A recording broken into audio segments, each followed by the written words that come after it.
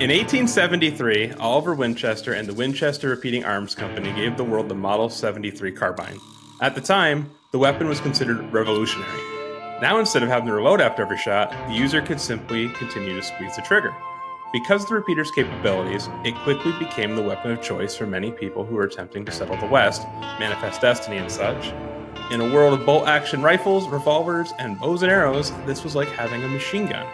For this reason, it is referred to as the gun that won the West. For 50 years, this weapon would be mass-produced and distributed throughout the world, ultimately leading to over 720,000 units being sold.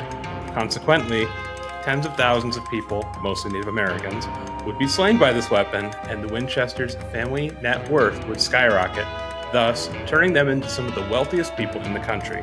In 1880, Oliver Winchester would eventually pass away, leaving the massive fortune and half of the Winchester Repeating Arms Company to his son, William Winchester. Sadly, William would pass away only a few months later from tuberculosis, ultimately leaving everything to his wife, It's a hard Sarah. word. What, tuberculosis? Tuberculosis. Like, come on, dude. Shut up. It is hard, dude. Almost overnight, Sarah would become one of the wealthiest women in America. However, it wouldn't be only millions of dollars and half of a weapons manufacturing empire that she'd be receiving. No. In addition to all of that, she would also be inheriting thousands of angry ghosts. Spooky.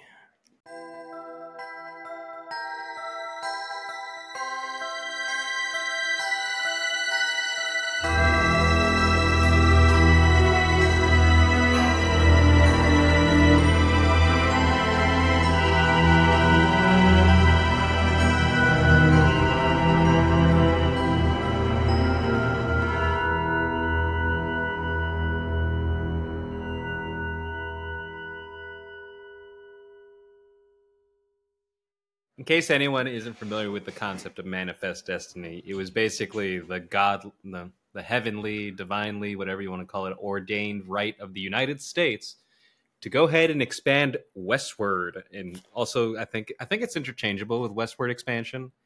But basically, they're like, you know what? We're going to go and take all that land because it's ours by God. What are you talking about? They gave it to us. Yeah, it's true. That's It was, why it was a gift to us from the Native Americans. Yeah, I don't know. Did you not read your history book in kindergarten? Oh, yeah. Well, even though that's what the history book says, that's not. History is written by the winners. It's awfully un-American of you. Yeah, that's okay. All right, everybody. Welcome back to the You Go First podcast. My name is Austin, and this is my best buddy in the world over here is my co-host. Don't lie to them. Don't lie to Fernando. Fernando, how you doing today? I'm good. Going through some renovations at the house. That's why we have kind of a background thing. I got a desk coming in. Oh, I thought that was your house. I thought you were actually your house. Oh, well, was I actually am in the studio right now. Yeah, that's amazing. This Do you have isn't any breaking news to give us? breaking news though?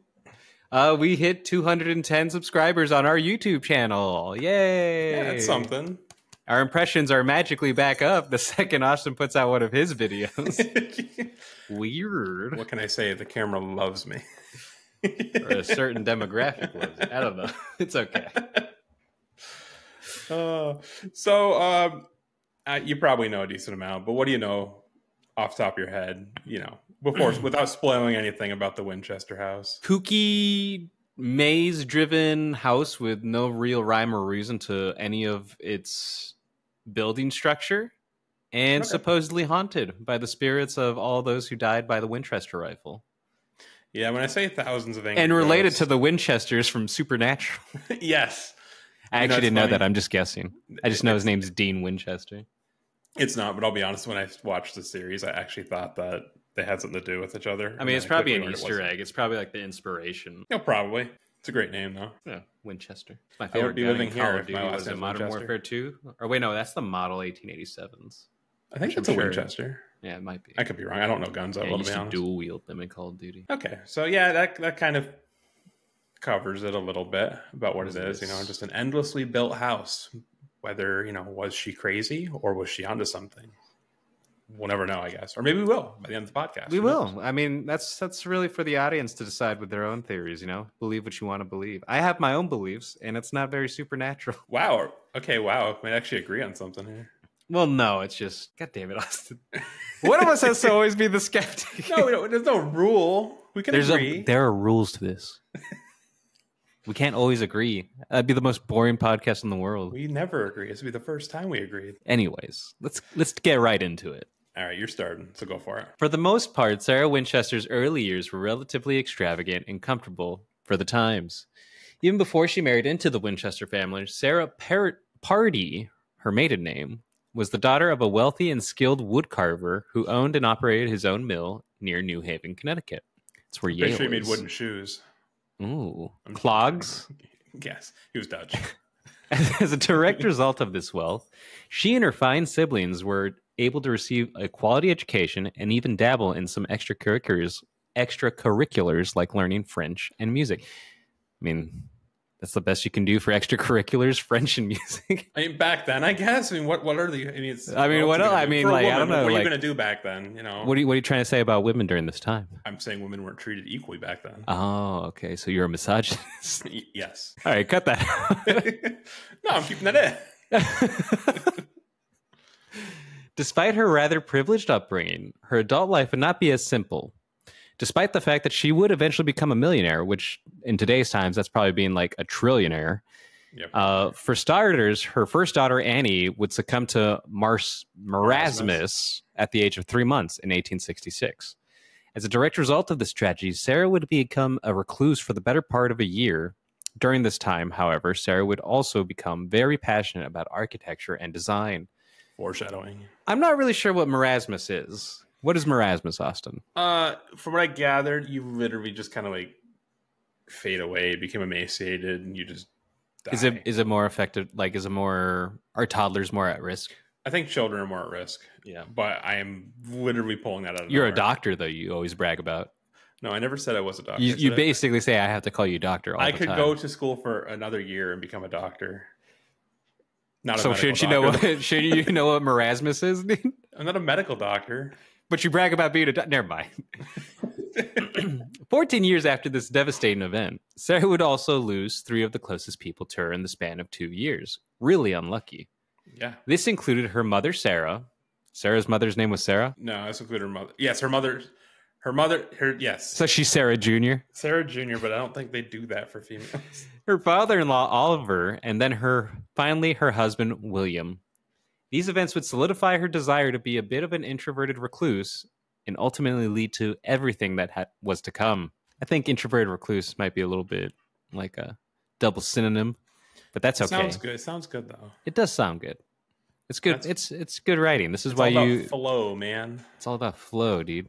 That's a nice thing, which it took me a bit to get out of when I was, up until this point, as I'm sure the same with you because you did history. It's all APA format that we had to do. Dude, I don't even remember. I don't even remember APA, MLA. I don't remember the formats. So I just remember I hated it. Yeah, me and you wouldn't write an MLA because MLA is modern language arts, and the rules are slightly different. So, for example, in APA, you're not going to say things like, "Oh, he was as fast or as powerful as a tiger." You don't say that stuff with APA. MLA, you can be creative and you can. The American Psychological Association. This form of writing research papers is used mainly in social sciences like psychology, anthropology, sociology, as well as education and other fields. Yeah. Interesting. So we don't get to be creative in, the things we wrote in, unfortunately, me and you. But this is my chance, and I like writing like this. It's fun. Yeah, no, this is how you can use double negatives and stuff like that. This is how you took people's jobs when you were writing for Drive magazine or whatever. It's called Hot Cars. I never Hot took Cars, job. Dude, you took that one guy's job. Poor bastard. You just messaged me and he asked me if I lost my job. Hey, they laid me off and they replaced me with you. Maybe that was a. And for anyone that doesn't know, Hot Cars is a magazine where it's like scantily clad men in their cars, and it's just like yes.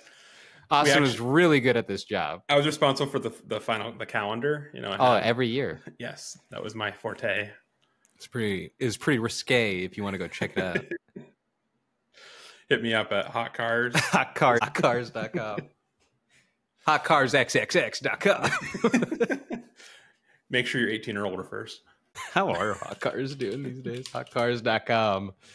What to know about GM's 50 millionth car, the golden 1955 Chevy Bel Air. A lot of it's clickbait articles, to being honest with you. I mean, that's what you wrote.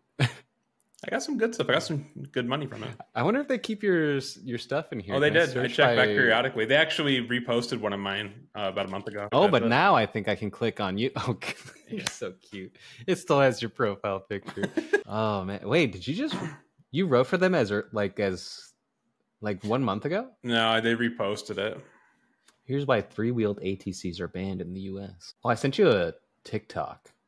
Or like an Instagram thing. There's like some nice car, and I said, I bet you can't guess what this is.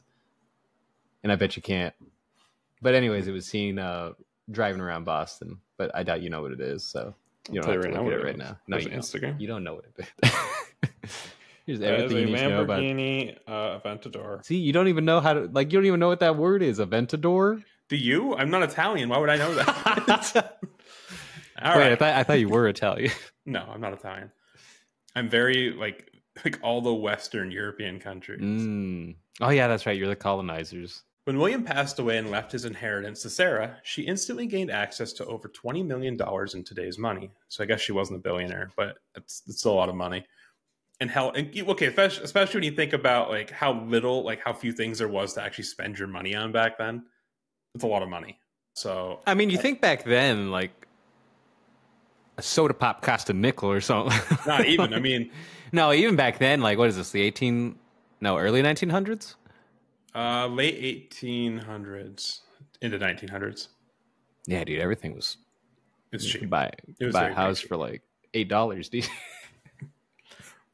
Anyways, when William passed away and left his inheritance to Sarah, she instantly gained access to over $20 million in today's money and held immense influence over one of America's premier weapon makers. Despite this, Sarah knew that no amount of money was going to bring back her loved ones. Because of this, she became desperate to find meaning in her family's suffering. Ultimately, this led to her.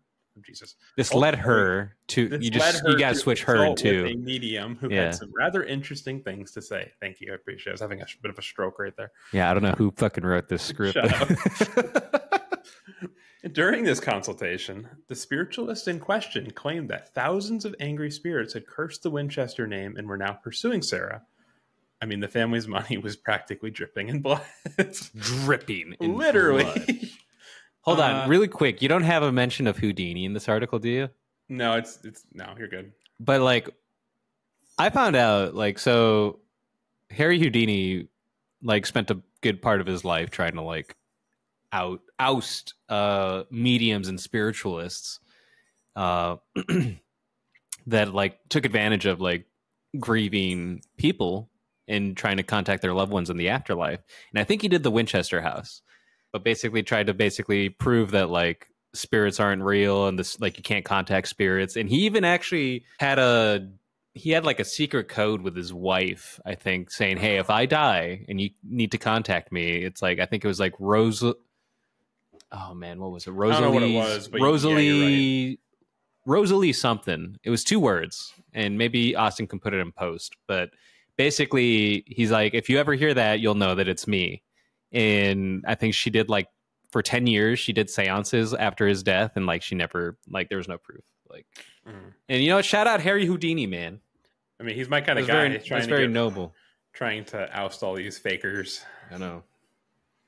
What's the modern day version of that? Like a spiritualist? What, a spiritualist? Psychics? Yeah, what would you say? I mean, I guess, yeah. I mean, I feel that most people, only people who tend to believe psychics are people who are really into that stuff, which is nothing wrong with that. Yeah. But, you know, I'm trying to think of more of a modern person who's really trying to capitalize off of people's, never mind. Zach Bagans. There you go. Ghost Adventures. Sci-Fi Channel. Ghost Hunters International. All of them. Although you're bumped with all those people, aren't you? Because you're a believer. I'm a believer, but I mean, when the camera angle is Zach Bagans looking down a hallway, but you can't see down the hallway, and he goes, "It's right there," and then it's like you hear the dramatic music, and then it turns to the hallway, and then nothing's there. He's like, "He was just right there." I swear to God, dumb cameraman. Something sinister was just looking at me in this hallway, and then all of a sudden, I felt rage. Come out, Ghost! I want to fight you. I'll kick your ass. I'm kicking your ass. During this consultation, the spiritualist in question claimed that thousands of angry spirits had cursed the Winchester name and were now pursuing Sarah. She claimed that many of the victims who died at the hands of the Winchester weapon had blamed the owners of the enterprise for their deaths and were in the midst of exacting their revenge. Apparently, the only solution would be for Sarah to move out west and continuously build a home to escape the anguished specters. Wow. I mean, that's logically just makes sense, right? That's obviously, you know, something tells me this. Maybe it was like, hey, you're gonna build a house for all the dead spirits, so like just keep making rooms, like almost like a death hotel. I think there's a K-drama about that. I mean, maybe, but it's oddly specific. You know what I mean? Like this woman, like maybe this woman was really desperate to prove that she was real. And she's like, I have to do something big. And this is like a big name coming to me. So I've got to make it. I've got to make this whole situation bigger than it needs to be. Well, now she's forever famous, dude. She is. Yes. She solidified her name in history, dude. That's how you live forever, dude. She stands out from the actual Winchesters in a completely different way. She made a name for herself. Hey, man. Respect the grind. So anyways, this conversation ultimately drove her to purchase a small 2-story farmhouse in San Jose, California in 1886. Thanks to Sarah's How small is small? What's the square footage on this bad boy? I mean, it was just a normal sized house. I mean, granted, a starter home, if you will. A starter home. There you go.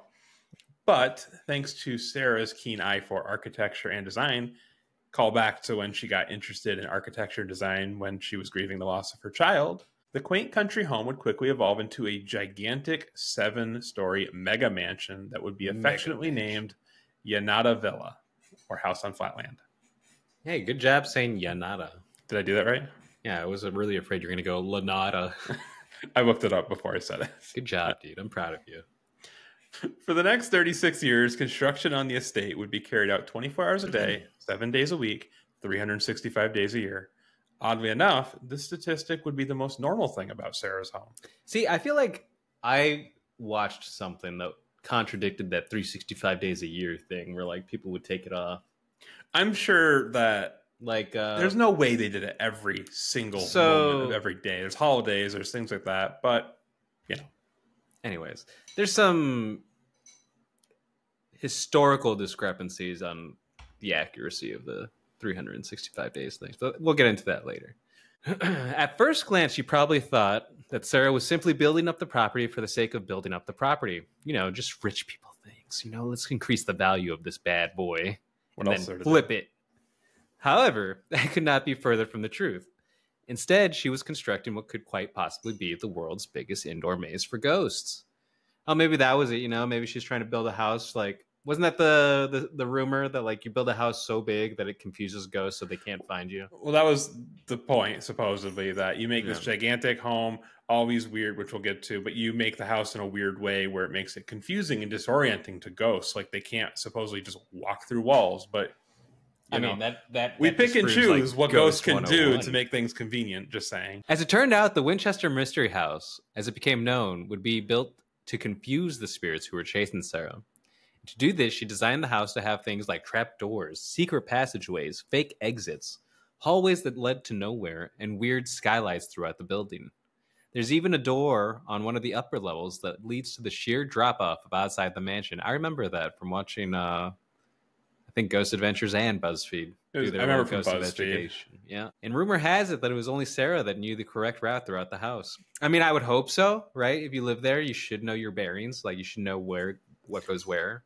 Well, supposedly, we'll touch more on it later, but I know I didn't write this part in, but she actually like had workers supposedly work staggered shifts. So they didn't know who was working on what day. They didn't know what projects are being carried out.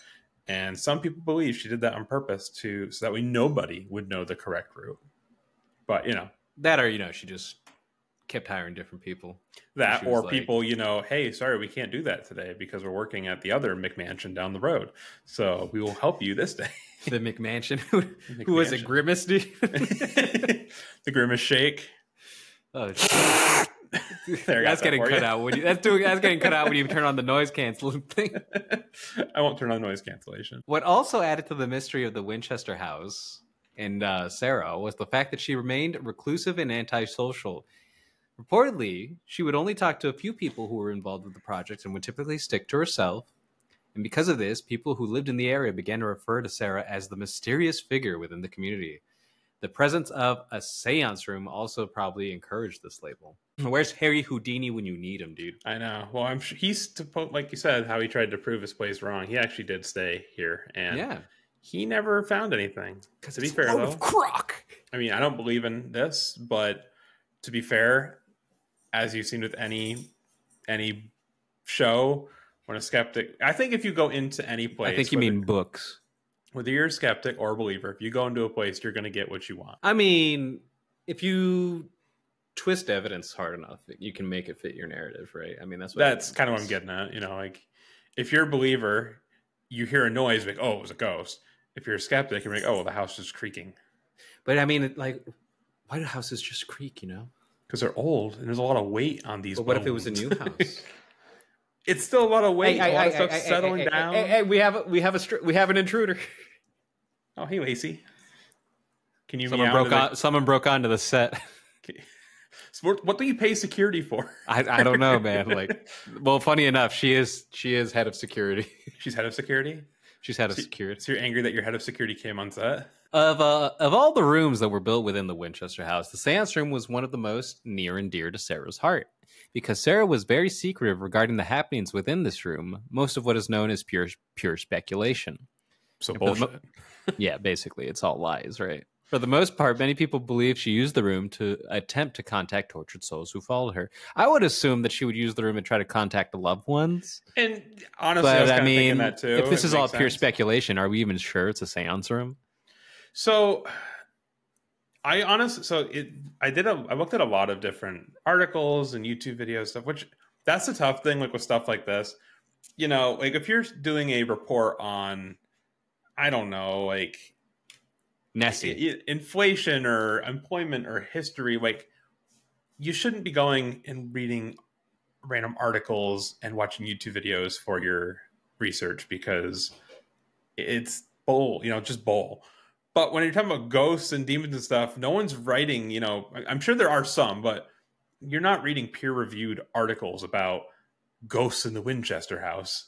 So we're also trying to make this fun. No one wants to sit here and listen to us rattle off, a dictionary. It's not fun. But, you just go by accounts. Like, what are most people saying? We're storytellers here. We're not, we're just kind of telling you this is what people say. Give you the facts, quote unquote facts, and you decide what you believe. That's it. That's the way I look at it. I believe cats are better than dogs. Okay, well, I'm going to go find some peer-reviewed articles that say otherwise. Look at this little sweetheart. So yeah, maybe the seance room, his room was very she's her own. She didn't allow people in this room, so people are going to fill in the blanks. Maybe there were seances. Maybe there weren't. Maybe she just went in there to, like, I don't know, get away from everyone. She's like, oh, god dang, everyone's so annoying. I mean, I don't blame her. Especially everyone thinks you're a freaking weirdo. Why would you want to talk with them? I mean, that must the be woman nice, lost her right? family. People leaving you alone. And a freaking medium told her to move away. All right. Would you do that? Would you move away? Would I move away? Yeah.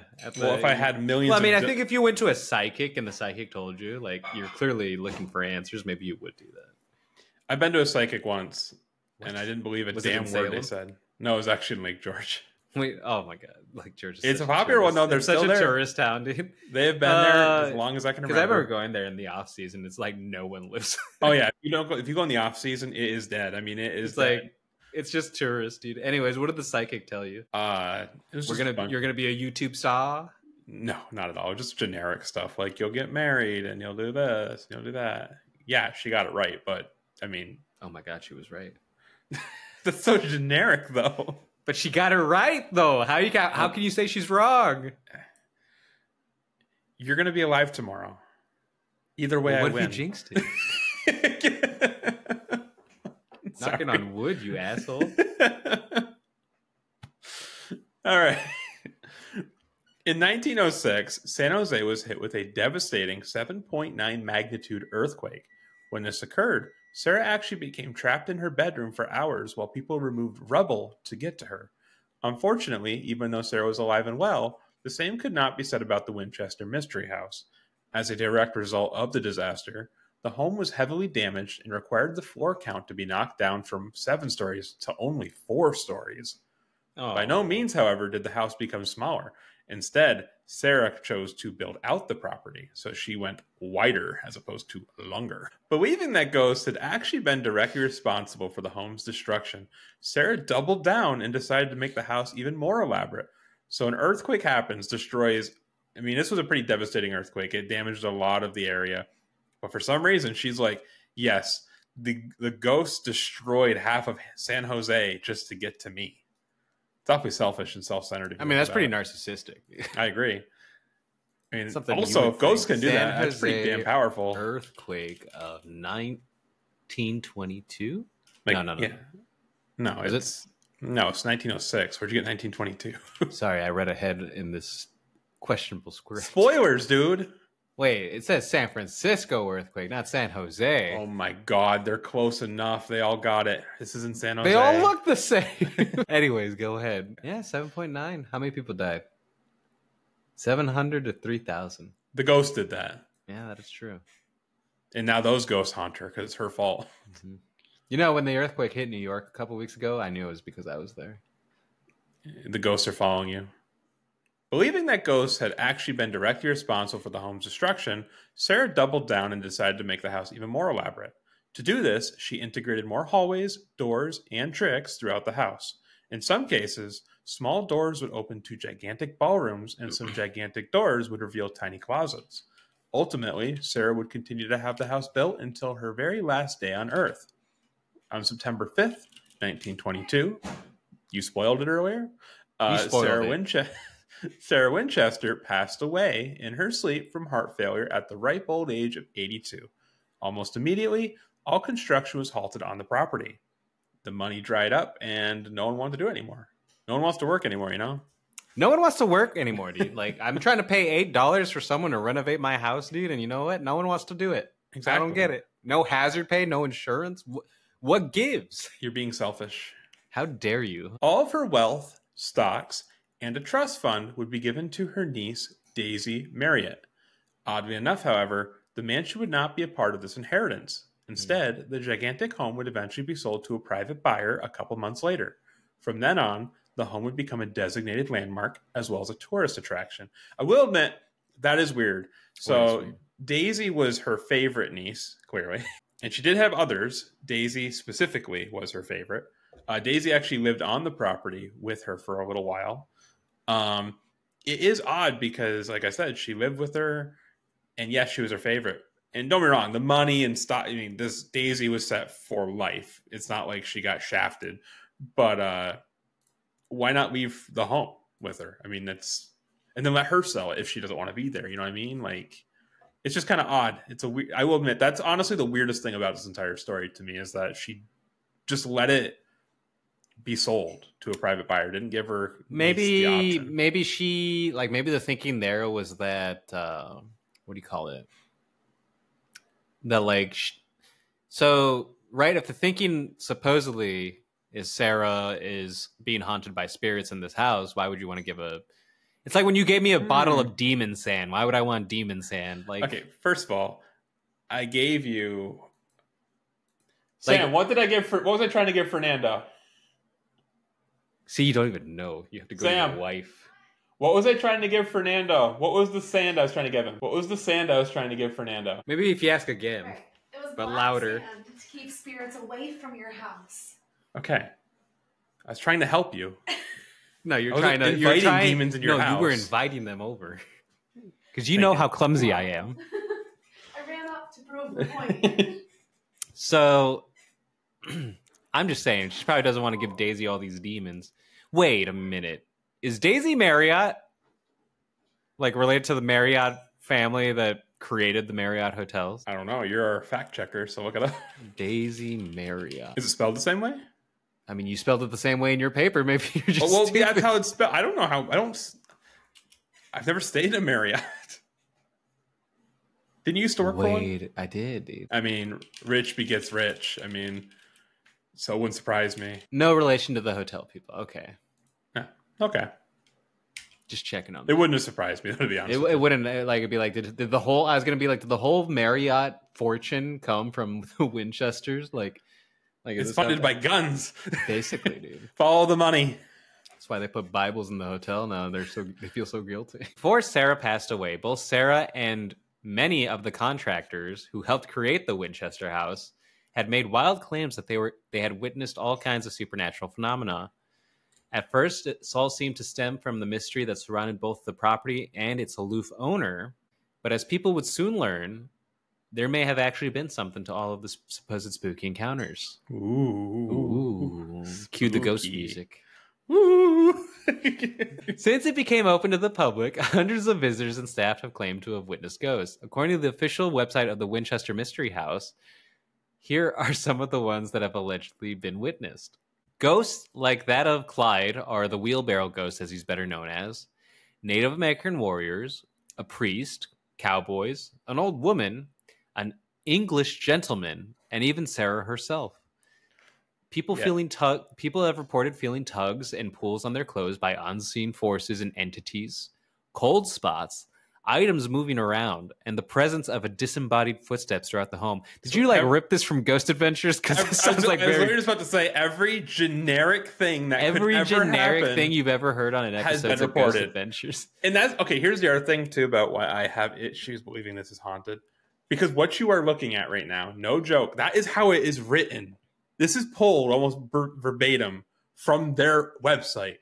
So even they didn't put in the effort to talk about like any real specifics. Like, oh, shadow figures. Yeah, shadow figures. Oh, claim to see them in the hallways and in the windows when viewing the home from the outside. Ooh, wow. Areas of the house that typically experience the most paranormal activity are the witch's cap, Sarah's bedroom, and the seance room. Witch's cap being like the little triangle domes or what? It's up top. Yeah. It's like almost it's an attic basically. But that was also another room that Illuminati symbol. My bad.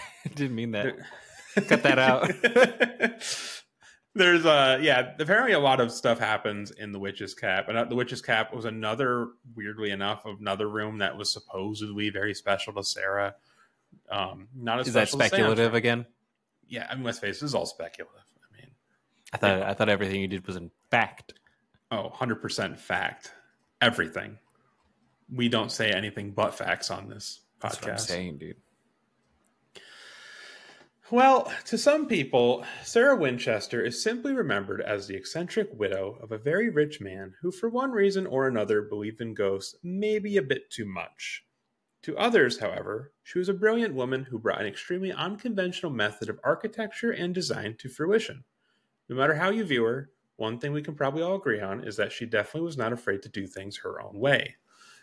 As mentioned before, the Winchester Mystery House is still, by all intents and purposes, just that, a mystery. This is not only due to the fact that the creation of the house is steeped in controversy, but also because dozens of people every year purport the appearances of phantasms all over the property. Even Sarah herself doesn't seem to have vacated the mansion she once called home, which I guess begs the following question. If Sarah was actually being chased by legions of ghosts throughout most of her life, how do you think the conversation went down when she became one herself? Kind of an awkward conversation. Is phantasms or phantoms? Phantasms. Phantasms. What's a phantasm? Kind of an old-timey way to say phantom. A figment of the imagination. Oh. Yeah. Apparitions. Wendigos. You learn something new every day. Skinwalkers. Should we cut the video or should we wrap up the video? We're at 40-ish minutes. Oh, we're at the end anyway, so... Okay, well. so just keep it going. This is going to be a shorter one, and that's okay. They don't all have to be super long. That's fine, yeah. But yeah, just so you know, the Pied Piper, I'm going to talk for like hours. That's fine. That's okay. But yeah, so that is the story of Sarah Winchester and her mystery house. That's, it's pretty short and sweet, but to be honest, there's not a lot of... I guess when you talk about a lot of places, like for example, when we talk about the Whaley House later, there's all kinds of... Why does that sound familiar? The Whaley House has got a lot of... I can't wait to do that one. That one's very creepy. Wait, didn't the boys go to this one? They did, yeah. They did. So, there's not a lot of real... like you mentioned Clyde and you mentioned, the priest. And, tourists have said, oh, I've seen Clyde. I've seen a man working and this and that. And I mean, Clyde was one of the people that Sarah Winchester supposedly spotted too. So I guess there's some history steeped in that. They believe he's a man who worked on the property when it was a farm. And, it just, he decided, I like it here. I'm going to keep pushing my wheelbarrow. So good for Clyde.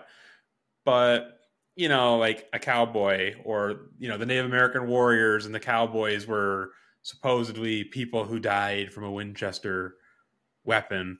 But it's like, why are we still seeing them if Sarah Winchester is gone and no Winchesters own the property anymore? Like, wouldn't you think that, there's definitely heirs to the Winchester, finances. So you think they'd be following, well, Daisy's, I'd imagine, has passed away since, but why aren't they stalking Daisy's children? Or, That's fair to say, dude. Fair to say.